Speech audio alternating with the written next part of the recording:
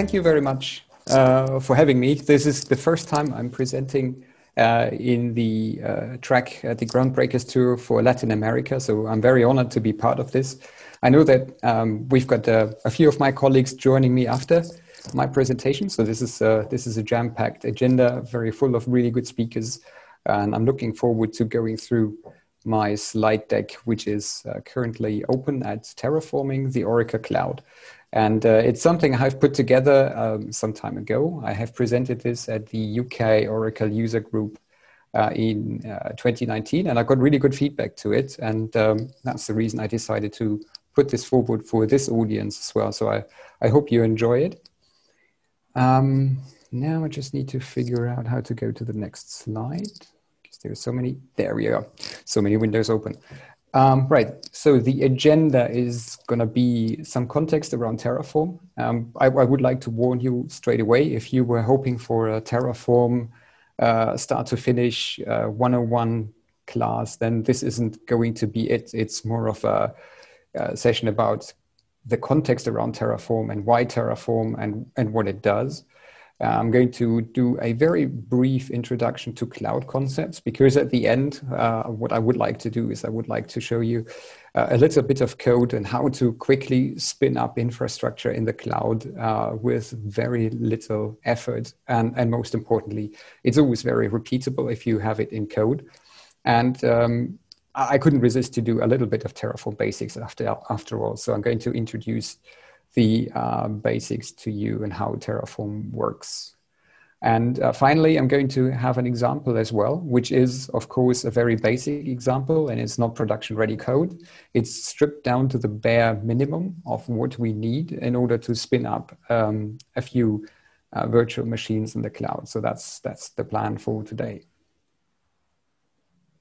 Okay, so a little bit about myself. I work for the Accenture Architect Group. I think that's pretty much all I understood from the Spanish introduction. I'm helping customers with their projects around the world. And what I'm saying here is strictly based on my own opinion. And I've contributed to a bunch of books about the Oracle database and the Oracle database infrastructure and ecosystem. And I'm on Twitter and I like blogging. So if you've got any questions that you would raise afterwards. I think we've got a Q&A session after this presentation anyway. But if there is anything that comes to mind, good, bad, ugly, just put it onto Twitter and I'll be happy to address your questions as they come up. Okay, so before I'm diving into Terraform and what it is and how it works, I would like to add some context to Terraform. And I apologize for the slide. It's very text heavy.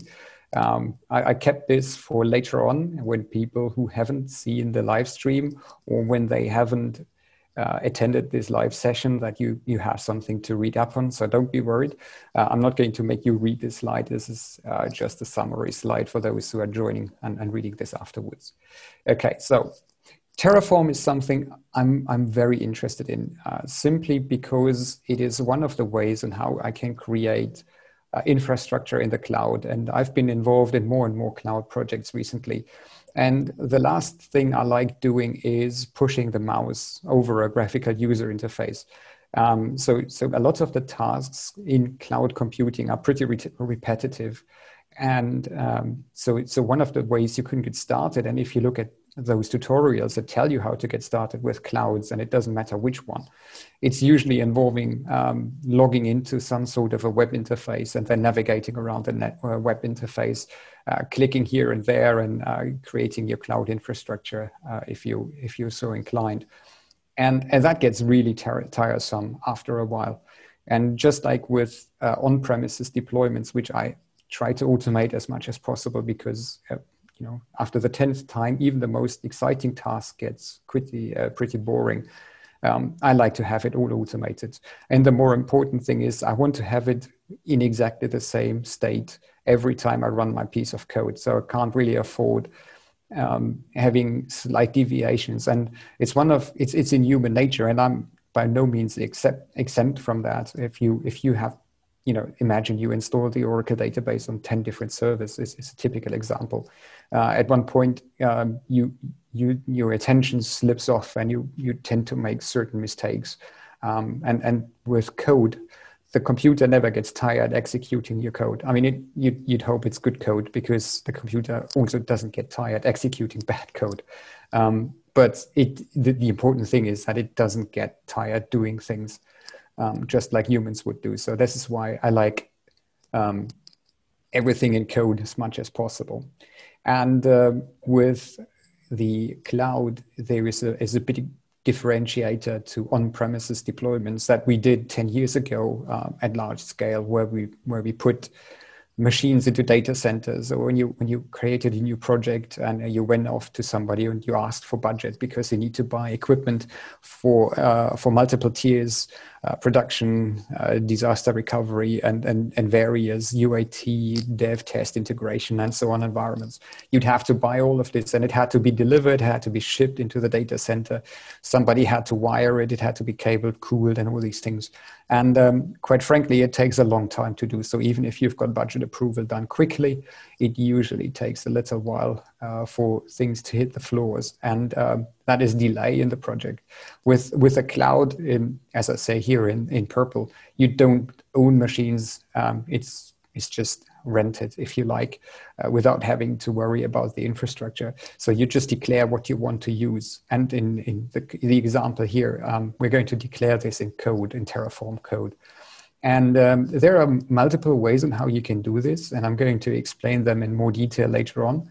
But just to mention these things here, there is a firm belief in on both sides of the camp. Some people believe in mutable infrastructure, and some believe in immutable infrastructure. And I'll go in, like I said, I'm going to go into more detail as to what that means. Then we've got a procedural versus a declarative approach, and that's how you write your code and how you use it in the end. But all of those follow the infrastructure as a code approach. And here with Terraform, it's really difficult to make the distinction between the two types of things that you can provision. So Terraform has evolved. When I first looked at it, it was more or less a tool to create what we call infrastructure as a service. So it's the lowest of all the cloud tiers, where you have most control and also most responsibility. And one layer above, in traditional literature, you would find a platform as a service, and that would be your database services, where somebody else runs the database for you. So less interaction with the actual thing, at the expense of less control. So you've got to live with the service as it is provided. And Terraform can do both. And that's why I'm saying sometimes you don't even have to provision VMs at all. Enough about the context. Why do I think Terraform is awesome? It simply is a tool which you can use to write what you want well, initially it's a bit difficult to read and write, but after a little while it becomes second nature. So if you look at the cloud documentation of various vendors, you will see they kind of all embraced Terraform. It seems to be the accepted standard way of provisioning IaaS and PaaS services, at least from what I can tell. And pretty much everyone has its own toolkit on top of Terraform. So knowing Terraform enables you to use the cloud toolkit, which further enhances the experience, as we, I think, as we tend to say these days. So for example, the Oracle Cloud uses something called Resource Manager. And that obviously uses Terraform, and it looks very promising. But it's not part of this talk, because you need to understand Terraform before you can make use of Resource Manager. At least that's my experience after having looked at it briefly. But I would still like to tell you there are tools out there which are kind of abstracting from the basic way of writing Terraform. But it's still, you need to understand what Terraform does before you can have an abstraction layer on top of it.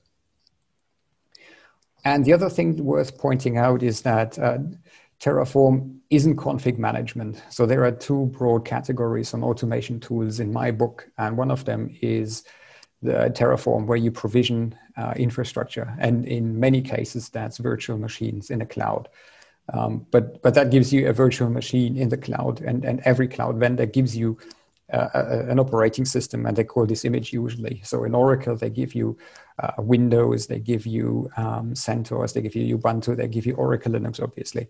And those are your images, and you can pick which one you want, Oracle Linux 7, for example, and of course, Oracle patches these and makes them available as new versions of the same image.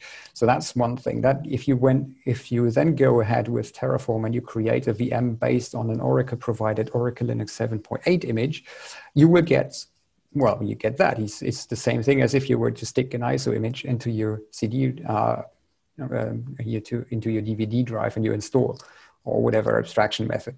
So that provides you the infrastructure, but it doesn't give you the app on top. So if you want to put an application on top of it, there are multiple ways in how you can do this. If you're not currently looking at containerization for your application, then things such as Ansible, Chef, Puppet, and Salt are very popular ways of configuring a provisioned VM. Okay, but obviously it depends on what you want to do. Okay, so thinking about your favorite form of deployment is one of the things that you need to do before you get into the whole business of Terraform writing. So the first three, in my opinion, are pretty much obvious. So you've got an infrastructure as a service instance, which is kind of a naked, so to say, Linux operating system, a VM with storage attached to it, CPUs, memory, that's the thing. And then you can run Ansible, and Ansible will put whatever you need to put on top. So for instance, I'm using Ansible to deploy the database a lot. So I can, I get a VM, I run my Ansible script, playbook as it's called, and it puts an Oracle database on top. Okay. So now if I'm doing this frequently, I may want to use golden images. I call them golden images. It's not the right term, but it kind of captures the idea. Whereas you have you've got a bare naked VM onto which you run your Ansible playbook. The Ansible playbook then installs your application, and once it's done, you can create a custom image based on that VM. So that can be done through the GUI, or you can do it in code as well. And there is a tool called Packer, where you can say create a VM, run a provisioner such as Ansible on top, and it creates the application. And at the end, it will create a custom image, and it gives you an identifier in Oracle Cloud as the Oracle Cloud ID. And later on in Terraform, you can then reference this one and say, hey, I want to build a VM. So for example, you could build Oracle XE and then create a custom image of your XE build, and you then spin this machine up. So you save yourself the time of running the Ansible playbook to install Oracle XE. Okay, so that's also possible. And one step above is obviously you use platform as a service. So you use the Oracle database service, for example. And there are a couple of others, which I'm not going to cover here. Self-hosted Docker containers is something else. I'm not going to talk about Docker here because it's not kind of in the context of Terraform. And if you take the Docker game one step further, then you use a container framework, but neither are part of this talk. So speaking of configuration management tools, I always have to mention Ansible because I'm such a great fan and I've used it extensively over the last 2 years and with great success. But Ansible is just one example. There are tools such as Chef, Puppet, and Salt, which are config management tools. And Ansible, from what I can see, is the most popular. So there's a lot of talent in the market. There is also a lot of stuff out there on GitHub gists, blog posts, Medium, and so on. So it's easy to find some problems solved already that you are trying to solve. So with clever search engine skills, you can solve pretty much every problem with Ansible. Of course, you'd have to understand Ansible in the first place, but you can find out how people do solve problems. And it's, even though Ansible evolves quickly, it's pretty backwards compatible. So something that you find on the net is probably still applicable today. But as always with stuff that you find on the internet, it's your responsibility to make sure it works as intended. The great thing about Ansible, I think, over Chef and Puppet is that it's agentless. So all you need is a Python interpreter and SSH access to the box, and then you're off. So it's pretty cool. Ansible scripts are called playbooks, and you write them in YAML, which is yet another markup language. And if you look at the history of how things have been configured, there were times when we did XML, and XML wasn't fancy enough, so people invented JSON. A very brief history of that. But JSON is facing competition with YAML. YAML is the way you write Ansible playbooks and a few other things as well. And with Ansible, you define what you want your environment to look like. And then you run the playbook. And as you will see later on in the example that I have, I'm installing the Oracle XE database, completely hands-off. I just run this playbook. And after a little bit of time, because I need to download Oracle XE, it installs, it creates a database, and I'm done. And the good thing about Ansible as well is that you can reuse your code. You can write it very modular. If you think about how you want to lay it out for reusability, it's pretty easy to make your code reusable. And the main way on how to do this is via roles, Ansible roles. It's a pretty good concept. Okay, and what I said before, Packer is just like Terraform. It's part of the HashiCorp toolset. And you can use Packer for many things. One of the most common, from what I can see, is to create identical VM images, and it supports many platforms. Pretty much, most on-premises virtualization solutions. And just today, I wrote a small blog post about using Packer to create Vagrant base boxes. So there's another virtualization technology I use a lot based on Vagrant and VirtualBox, and it's completely hands-off. So that's nice, but it also supports all the major cloud providers, including Oracle. And for instance, the way it works with Oracle is that you define which base image to start off, say the most current Oracle Linux 7.8 on a given shape, say VM standard 2.1 in the Oracle Cloud, and you give it a network, and then you can connect, and then Packer then goes off.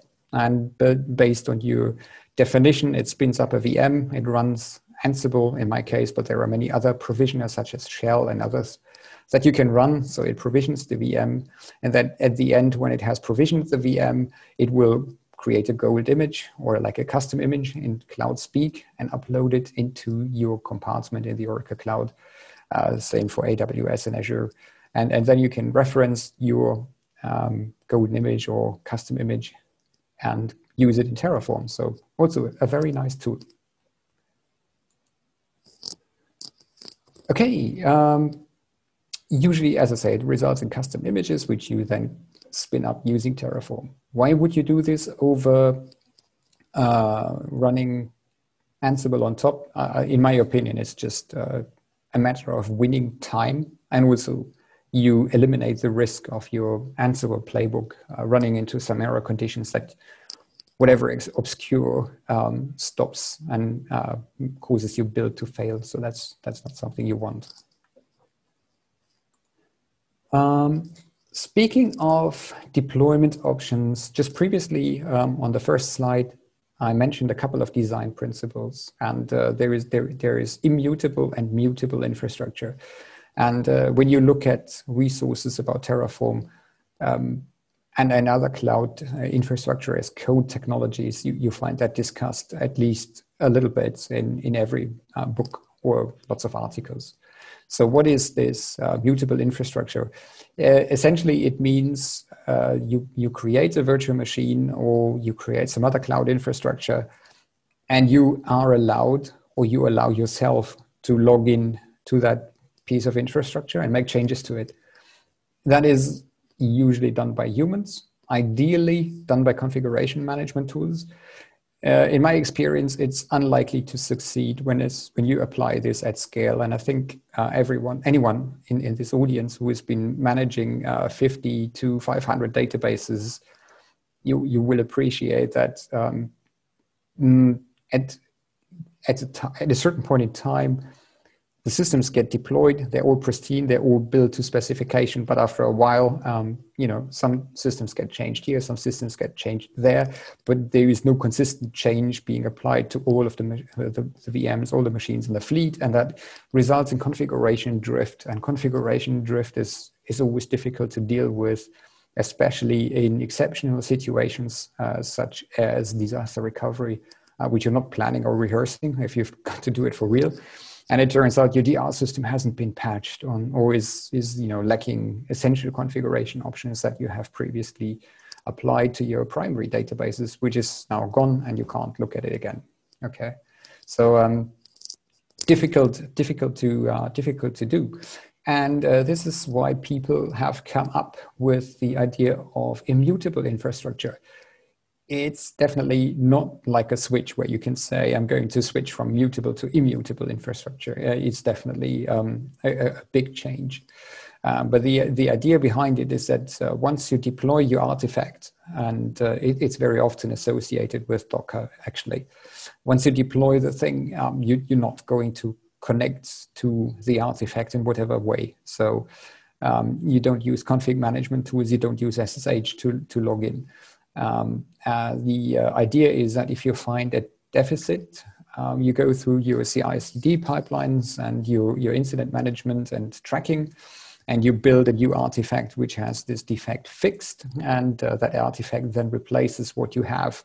And there are many ways of doing this, like canary deployments, blue-green, and so on. But at the end, the result will be your application is kind of rolling change to a new version.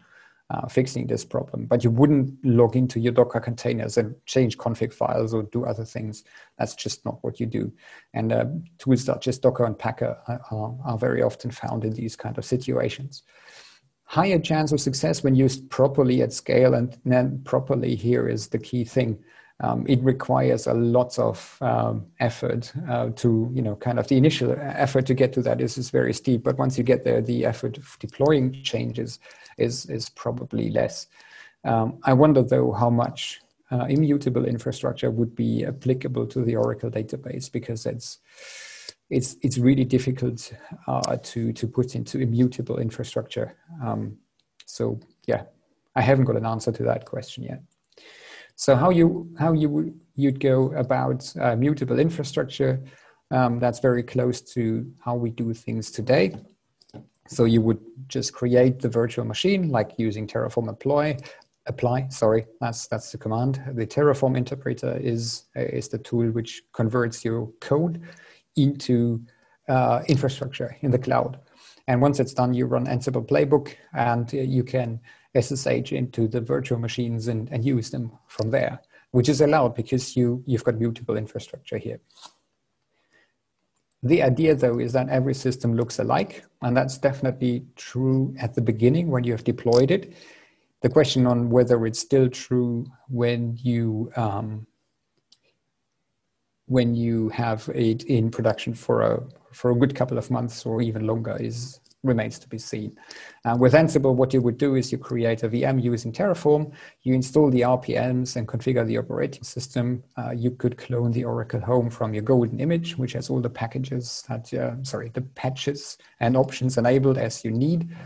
And it's also tested and hardened. You deploy that and then further harden and customize the installation for your needs. So that's how you would ideally do this using Terraform.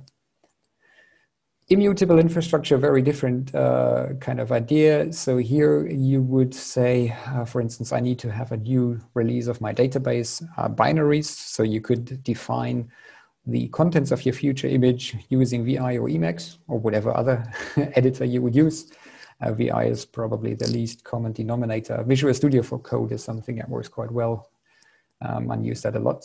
So you define what you want, then you run Packer to build the artifact, and then you use Terraform applied to deploy that image, which Packer just created. And you do not make changes to the image you have deployed. The image is pre-configured. Now, the question is, can you do this with the Oracle database? It's definitely an evolved process. Like I said, it's no easy answer whether this is better or the immutable infrastructure. It depends always on your in-house skill set, your willingness to change, and also yeah, your kind of tool chain in order to get this to work. But I can see it work.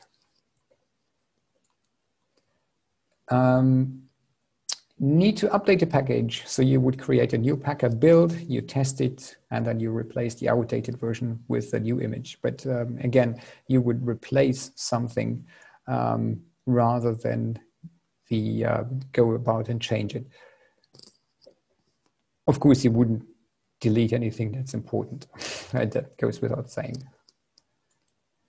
Okay, cloud concept. So before I'm going to go into a little bit more detail, I'm going to talk about the cloud concepts that we need for this session. So the picture here on this slide is actually taken from a white paper called Best Practices for Disaster Recovery in Oracle Cloud Infrastructure, and it's been updated in January 2020 for the last time. So this shows you that many cloud deployments are actually a little complex. So here, what we have here is a cloud region for the Oracle Cloud.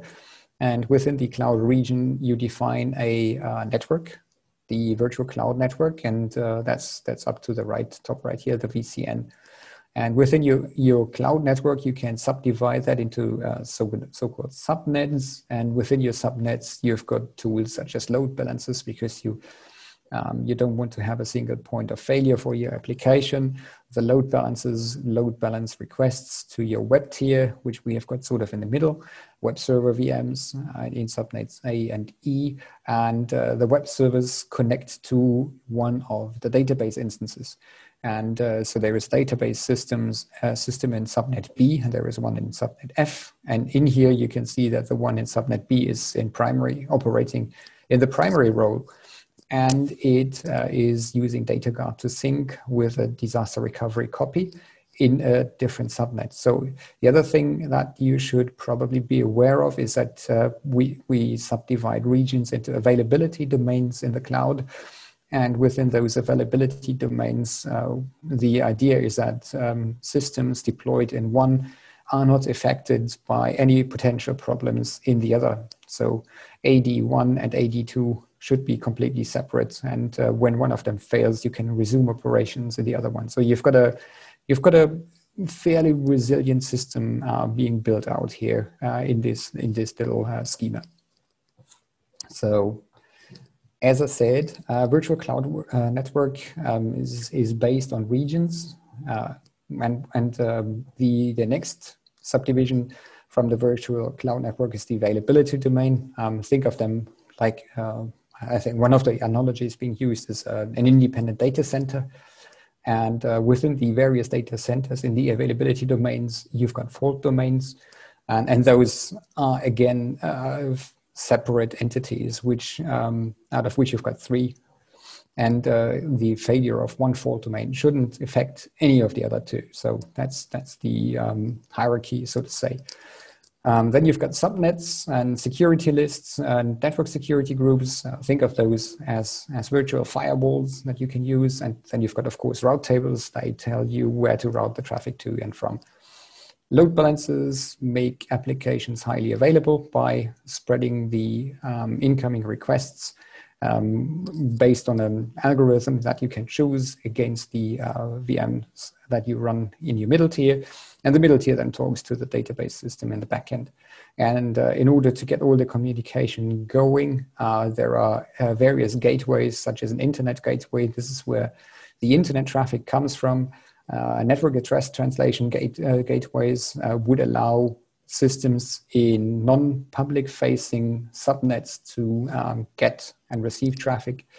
Dynamic routing gateways, as you see one here on the left-hand side, DRG, that's being used to connect your on-premises data center against your cloud network. So lots of things to look at. And finally, in terms of virtual hardware, there are these instances.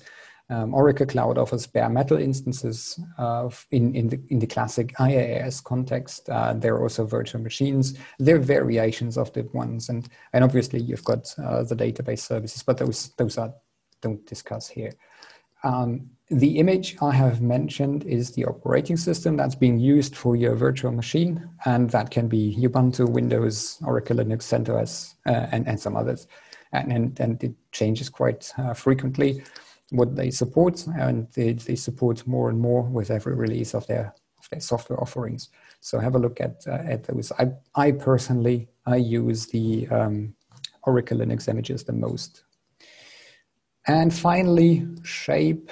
Shape defines the combination of network, disk, and CPU, memory, and network characteristics, and the number of storage units you can attach to, or whether you've got directly attached NVMe storage. I mean, it's kind of the characteristics that they range from pretty small to pretty big, or insanely big, actually, in the Oracle Cloud.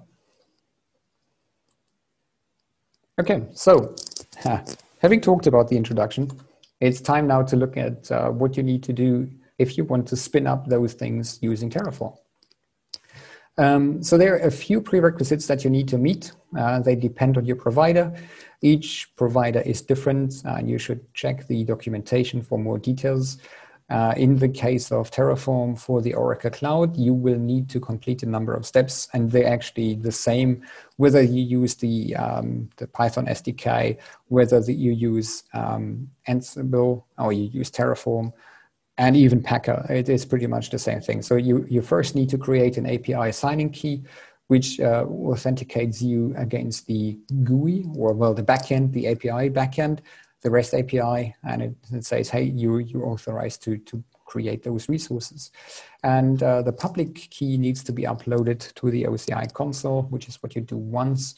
I usually assign a keyword to the primary, to that private key, so additional level of protection in that respect.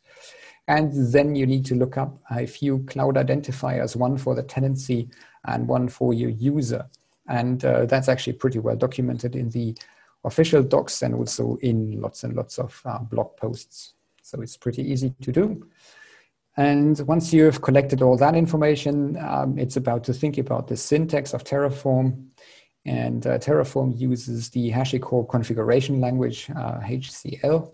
And it's just, well, not so recently, but some time ago, Terraform 0.12 came out, and it introduced a new version of HCL, and I like it a lot more than HCL1 because it's easier to read and it's more pleasing to the eye, which is weird because most examples you will find are still based on HCL1. It still works, so you can still copy paste those examples and use them in your own code or modify them for your own use. But I would recommend, if you can, and start new now, go with HCL2. And the docs are pretty good. I've got the URL down here, terraform.io, docs configuration, that's where you find it. HCL2 is actually used in Packer as well from 1.5. So knowing HCL2 is actually not a bad thing. Oh yeah, and I just should say that Terraform has just gone to a 0.13. So key elements of the language include providers and then resources, and within those you use variables, blocks, and expressions. So on the right-hand side here, you see a little example where I'm creating a virtual cloud network, a VCN. So you can see the syntax is always the thing you want to create, like the resource, and then you look up the resource type for an Oracle Cloud Infrastructure Network, and that's called OCI Core VCN. That's the resource you want to create, and you give it a name so you can reference it later on in your code. And as in the GUI, you need to give it a CIDR block, so you need to tell what address range to contain. It needs to go into a compartment, and yeah, it needs to go into a compartment, and you can assign a display name. And PowerPoint again mangled my double quotes, which I don't like. And it also gets a DNS label. Those are the things that you can assign. There are many more. Look at the documentation, what you can assign. But it's the same as you would do in the GUI, so no difference from there. You just need to put it into code.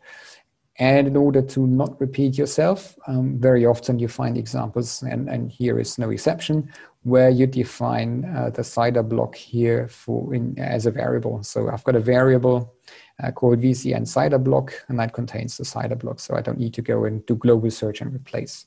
The same is true for my compartment. So that's also a variable that I'm passing. Okay, then the first thing you need to do before you can actually use your Terraform resources is you define which cloud you want to use. And in our case, the OCI provider is used for Oracle Cloud Infrastructure. And this is where you need to put those details that you fetched at the very beginning. So you need to tell it the OSITs for the tenancy, the user, the key fingerprint, the private key path, the region where you want to create your resources. And if you're using a private key password, you also pass it on here. And you see those are all variables. So there is nothing hard-coded. You should never hard-code any of that anyway, because if you put it into version control, that's really information that shouldn't go there.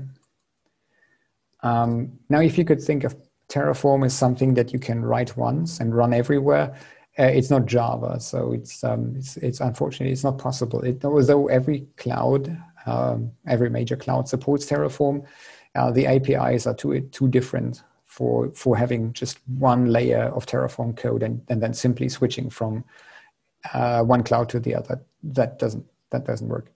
But as soon as you've got the provider OCI in your code here, you run a command called Terraform init. It pulls the code, latest release of your software driver, so to say, and allows you to go ahead with your code.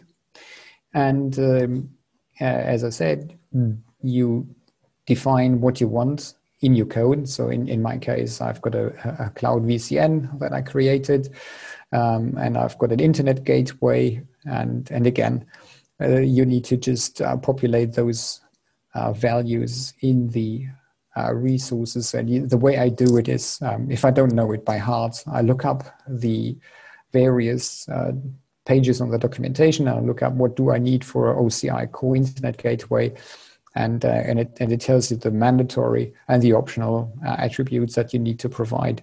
Usually it's a compartment, a VCN, and then there is obviously a display name and whether it's enabled. So in this case, I'm creating an internet gateway.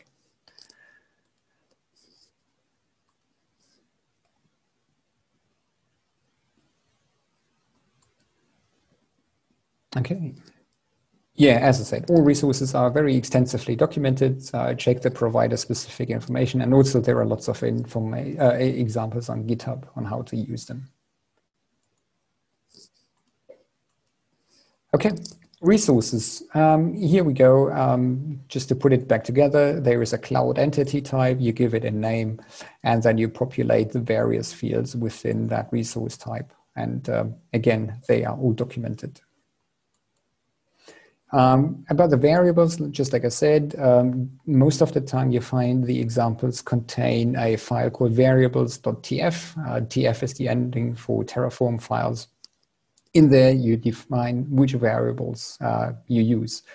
And you don't need to initialize those in your variables.tf file. You just kind of define what you want to use later. And the syntax is pretty good at that. You can give it a description and also a data type. And there are loads and loads and loads and loads of data types now with HCL2. The most common probably string, number. There is a map, and there is also a list. And those can take data types as well. So you can have a map of strings and so on. You can even assign default values. Although I don't really do this, I usually have a shell file where I define my variables. This is not going into version control at all. So it's part of my git ignore. It includes setenv.sh.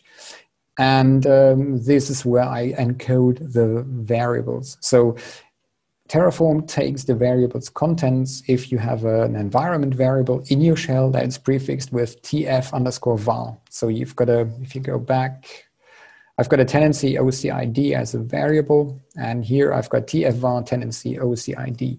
And if I source this into my shell, the values will be populated and I can run it.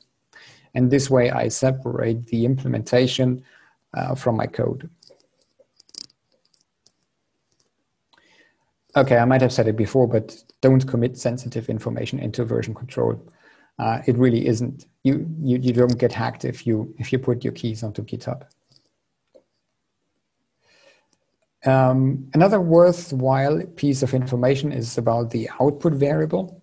So for instance, in my case, I'm creating a virtual machine, which is called an OCI core instance. And because that's the only one which has a public IP, I print the public IP at the end of it. So there is an output variable called Bastion host, and it prints the public IP at the end of the run when Terraform has completed.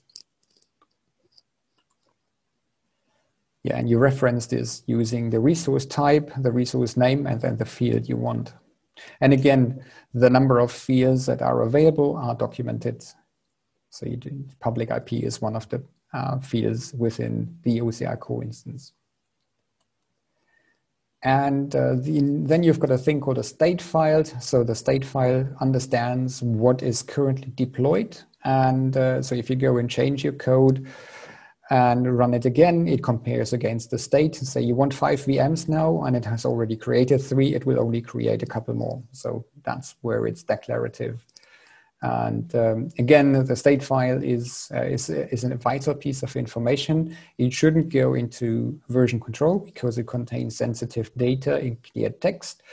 And there are various ways on how to manage your state, and it depends on your project and on your team size. But you can use remote state, but I would suggest if you use remote state, then make sure that you use remote state with a backend that supports locking. Otherwise, if you've got 2 people changing code at the same time, the one who finishes his activity last overrides the state from the person who's just done it before. Never ever commit the state file or other any sensitive information. It sounds like a broken record, but it's so important, so I gotta put it here again. And finally, there is an option to have modules and reusability. And there is an acronym called Don't Repeat Yourself. And you can do this using modules. And there is a blogger called Yevgeny Brinkman, also the author of Terraform Up and Running. I can only recommend this. He's got lots of good thoughts on how to modularize your code. And now that takes me to the little example I have prepared. I'm conscious of the time. So what I'm going to do here is I'm going to create the tiniest bit of infrastructure on the cloud. So I've got a Bastion server, which is accessible via SSH from an internet gateway. Then I've got a container host with an application connecting to an Oracle XE database, and all of this will be created by Terraform. This is, of course, reused to the maximum possible. You would never do something silly as that in production. No, I wouldn't say silly. Something as simple, because it's not a clever design. It doesn't give you resilience, and it doesn't give you any security. But it is good enough to get this example going. And so after you have reviewed the Terraform code, you've written it, you can run a couple of commands. One of them is called Terraform plan, which would give you a what if analysis. And if you're happy with that, you can then say Terraform apply, and then you just wait for the script to complete. And that's what it looks like. So you say Terraform apply, it will create resources. In this case, it doesn't, there is nothing that exists, so it doesn't remove anything. And it will create stuff. So it creates a couple of VMs, no, 3 VMs actually. And so it prints what it does, and then it asks you, are you okay with that? Do you want to perform these actions? And if you say yes, then it goes off and creates them. And that takes a little while. And after that little while, it has created your infrastructure. And the resources exist. So for instance, it creates VM instances. It creates my virtual cloud network with all the network security groups, which I have, the firewalls and so on. And it has also created all the routing tables. And with that said, Just want to show you that it actually does work by running this little video. I hope it becomes visible. So I'm not a big developer, and what I did is I created a Tomcat host in Docker, and I wrote a little servlet, because that's really the basic example. And in here, all I'm asking for is a connection to a host name, a port number, and a service name. And this is running on the application tier. It connects to the database, and you can see I can use the Oracle DNS name. So the instance is xe instance1 at db.demovcn oraclevcn.com, port 1521, and then it connects when I click on the submit button. And a little later it says, yes, I'm connected, Oracle JDBC version 19.7, I'm connected as Martin. And essentially this is, if I go back and open my window and play, that's what it created. So don't have a mouse pointer, how annoying. I've got a Bastion server. I've got security lists, network security groups rather. I've got the various gateways also deployed, and I've got an application that I can deploy. And all of this has been done totally, completely hands off. All of the infrastructure has been created as code. And I think at that point it's time to have a look at the questions, because I saw a few of those come up. If I can find them. I have answered some of them, Martin. They were asking about the slides for your presentation. Yeah, they will become available as usual. Okay, let me say. Oh, one in Spanish. Yeah, let me go through that. Oh yeah, you answered those. Yeah, that was about the presentation. Also in the chat window, they were asking about if the session was recorded, which is correct. It is, yes. Will be published in the YouTube channel in upcoming days. And I think that's pretty much about questions.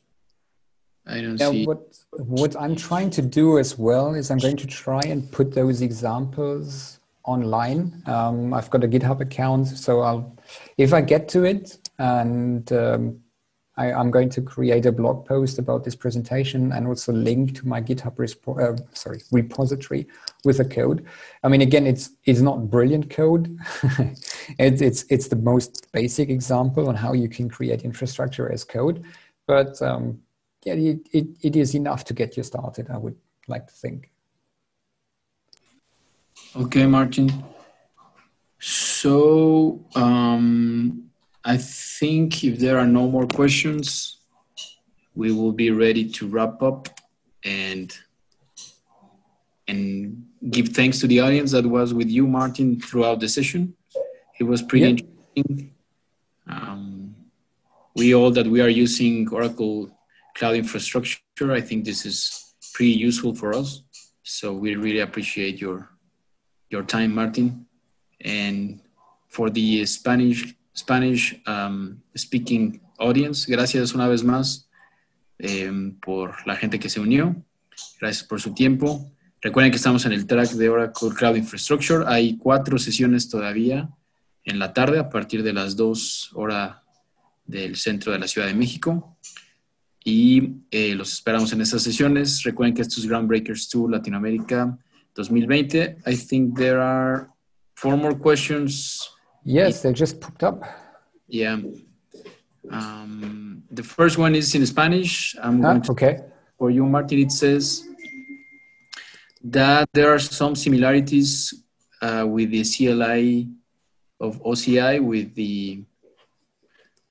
that there are some similarities with the CLI tool from OCI. That's what Marcelo. Yeah, I think Marcelo was saying that. Yes, because it's the same backend API. So there are various ways on how to access the API, and using Terraform is one. But I have used the OCI CLI as well, and you can do pretty much the same with the OCI CLI. If it's one choice for you to go with. So yeah, you can use that. There are two more. Can we create OIC instance using Terraform? I think that's probably a typo when you say OCI instances. And yes, by all means, you can create everything. Well, I'm saying that now, but you can create OCI instances and other things via Terraform, the CLI, and the GUI. So there is various ways on how you can do those tasks. And finally, do I have a GitHub repository? Yes, I do. I've got it. I'll put it in the chat later. I can't type at the moment because my laptop is high. It would look rather weird if I typed. But we're going to. I think when we get to the sending the links out for the recording and the slides, then I'm going to share. I'm going to share the URL to my GitHub repository. If not, just search for it on Google. It's Martin Bach GitHub. It should come up. It's not very. I haven't populated a lot of stuff yet into my GitHub repository and public, but there certainly is from my Java blog posts. I've put something on there as well. So last question that I can actually take it, Martin, because they are asking about SOA Suite infrastructure with Terraform in cluster high availability.